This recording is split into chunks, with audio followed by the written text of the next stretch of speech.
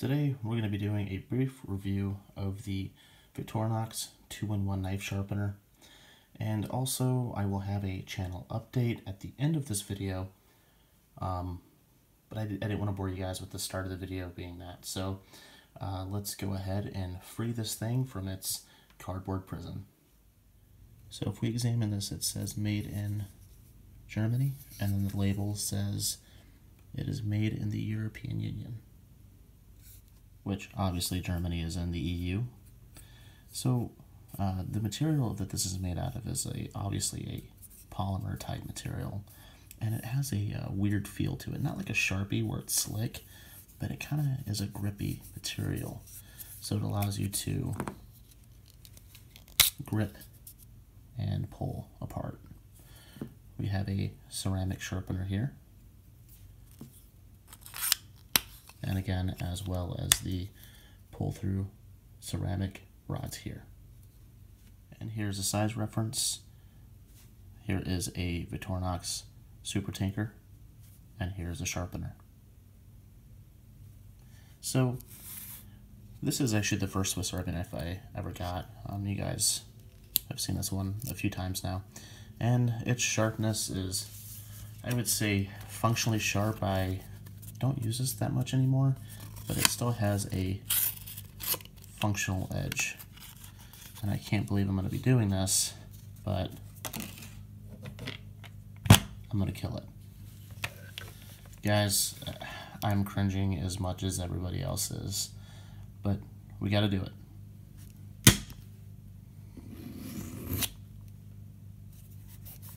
Terrible.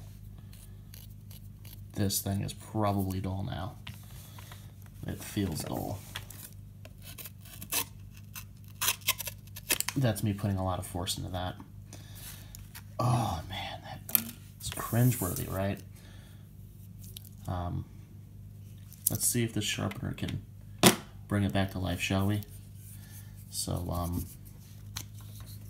there's two ways to use this. Obviously, we can use the pull-through sharpener, and we can do this, or we can do this,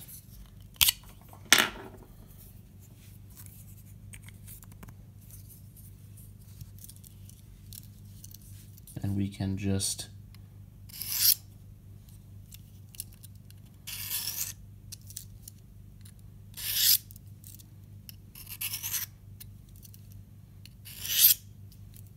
I'm just going to go like this and freehand it.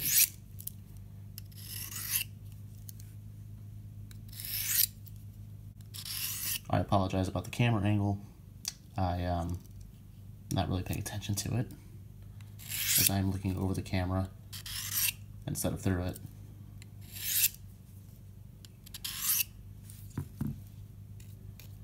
And it's starting to come back a little bit.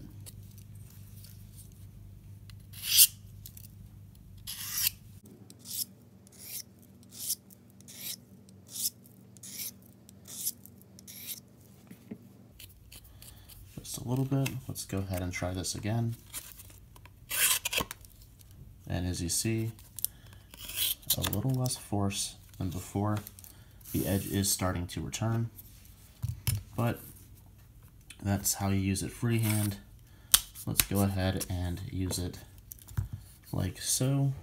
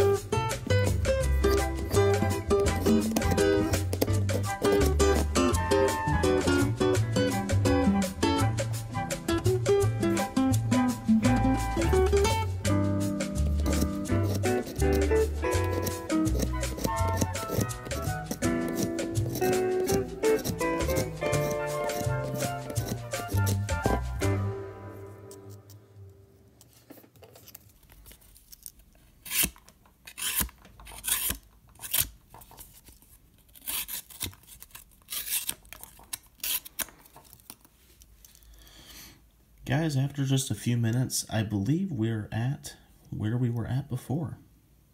That functional sharp, and it was pretty easy pulls through. You can see that there's some material on there now. But overall, I think this definitely would work as a pocket sharpener. You see this trend nowadays to, have these small pocket sharpeners, and I think this would make a really great addition for an EDC bag. That's actually why I purchased this, and I went ahead and sacrificed my Swiss Army knife blade there for you guys. Man, it made me cringe. It really did. Overall, this product is less than $20. I would definitely recommend it for this just small demonstration that I did. I would definitely recommend this product for the price. It would make a great addition to a bag. As far as a pull-through sharpener goes, I really don't like pull-through sharpeners because most of the time they're all junk, right? It's very rare when you get a really good one, and I think we have a really good one here. There's another one that I've been using recently, and you'll actually see it in the channel update portion of the video, which is going to be in the next few seconds. And guys, definitely recommend this. That being said, I'm going to go into the next part is the channel update. And my wife had worked really hard to redo my man cave area.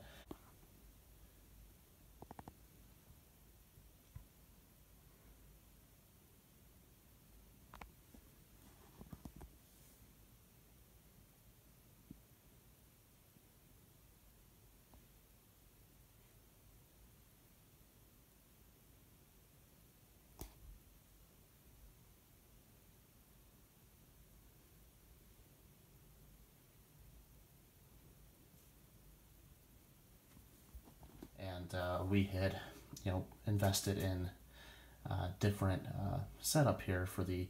I got rid of the kitchen table that was in here, and now I'm filming on a desk. You're gonna see different sets kind of come and go, setups on the table. Just something cool for you guys to look at every couple of videos. I might switch it out. But the direction of the channel is going to be changing a little bit.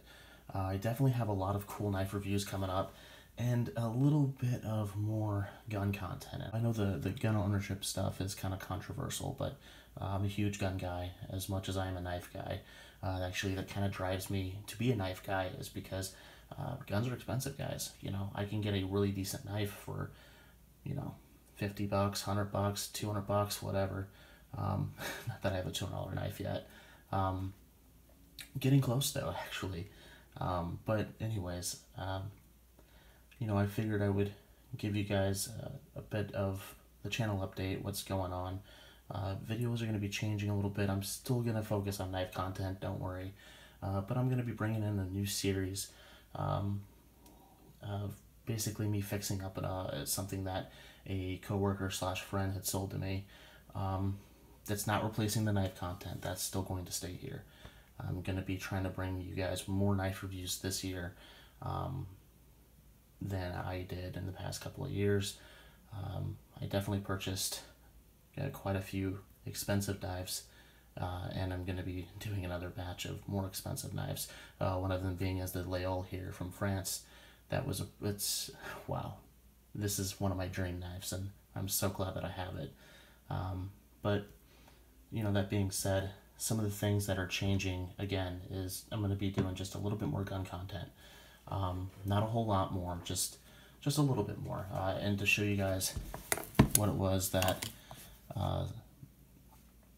my coworker / friend had sold me was this little bad boy. So it needs a little bit of work.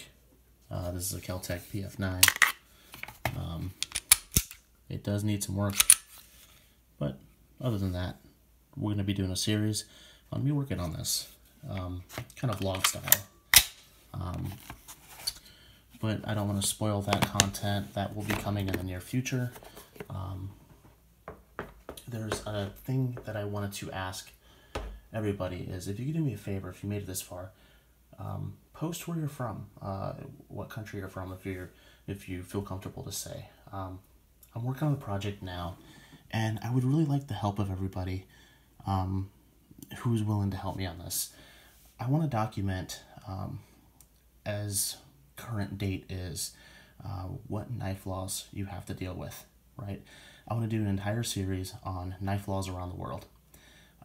And I would like to do some research on each country, but I would like to maybe do an interview with, one person from each country or whatever, to see, basically what you guys have to deal with, right?